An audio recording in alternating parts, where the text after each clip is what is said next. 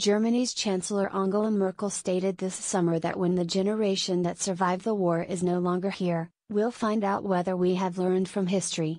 As a Polish Jew born in 1925, who survived the Warsaw ghetto, lost my family in the Holocaust, served in a special operations unit of the Polish underground, the Home Army, and fought in the Warsaw Uprising of 1944. I know what it means to be at the sharp end of European history, and I fear that the battle to draw the right lessons from that time is in danger of being lost. Now 93 years old and living in Tel Aviv, I have watched from afar in recent years as armchair patriots in my native Poland have sought to exploit and manipulate the memories and experiences of my generation. They may think they are promoting national dignity or instilling pride in today's young people, but in reality they are threatening to raise future generations in darkness. Ignorant of the war's complexity and doomed to repeat the mistakes for which we paid such a high price. But this is not just a Polish phenomenon, it is happening in many parts of Europe, and our experiences hold lessons for the whole continent. Given what I've learned over my lifetime, I would, first, urge future generations of Europeans to remember my generation as we really were, not as they may wish us to have been. We had all the same vices and weaknesses as today's young people do. Most of us were neither heroes nor monsters. Of course, many people did extraordinary things, but in most cases only because they were forced to by extreme circumstances, and even then, true heroes were very few and far between. I do not count myself among them. The same applies to those who failed in their moral obligations during that time. Of course, there were many who committed unspeakable, unforgivable crimes. But it is nonetheless important to understand that we were a generation living in fear, and fear makes people do terrible things.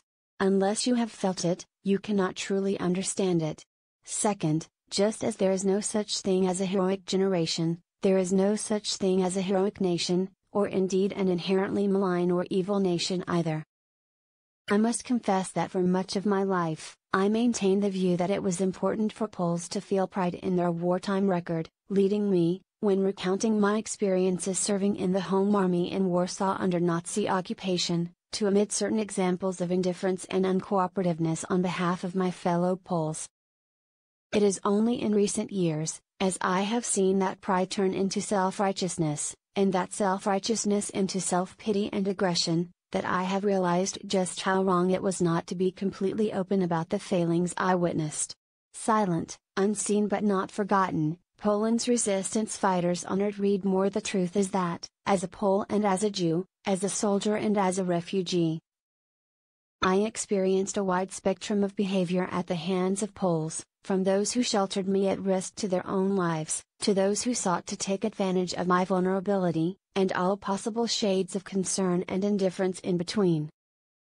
And although the Third Reich destroyed my world, it was a German woman who saved my life by introducing me to the men who would recruit me into the Polish underground. No nation has a monopoly on virtue, something that many people, including many of my fellow Israeli citizens, still struggle to understand. Third, do not underestimate the destructive power of lies. When the war broke out in 1939, my family fled east and settled for a couple of years in Soviet-occupied Lviv, now Lviv in western Ukraine. The city was full of refugees, and rumors were swirling about mass deportations to gulags in Siberia and Kazakhstan.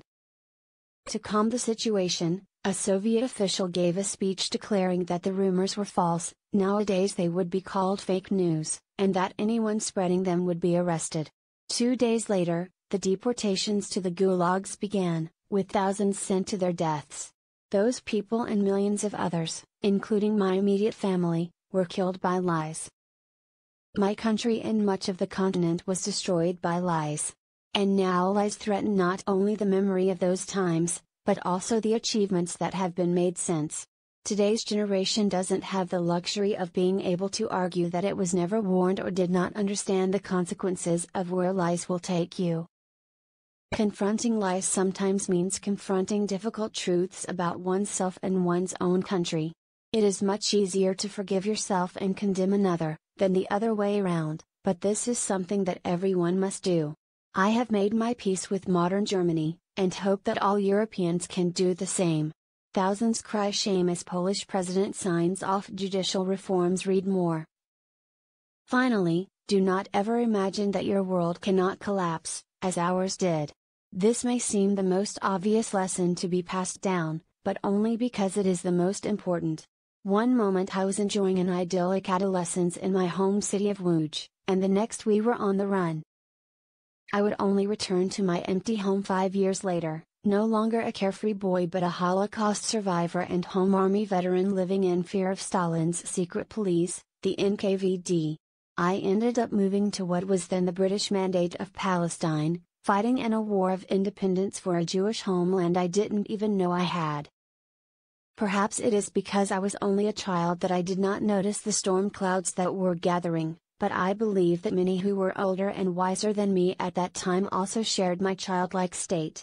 If disaster comes, you will find that all the myths you once cherished are of no use to you. You will see what it is like to live in a society where morality has collapsed, causing all your assumptions and prejudices to crumble before your eyes. And after it's all over, you will watch as, slowly but surely, these harshest of lessons are forgotten as the witnesses pass on and new myths take their place. Stanislaw Aronson took part in the Polish resistance under Nazi occupation. He lives in Israel,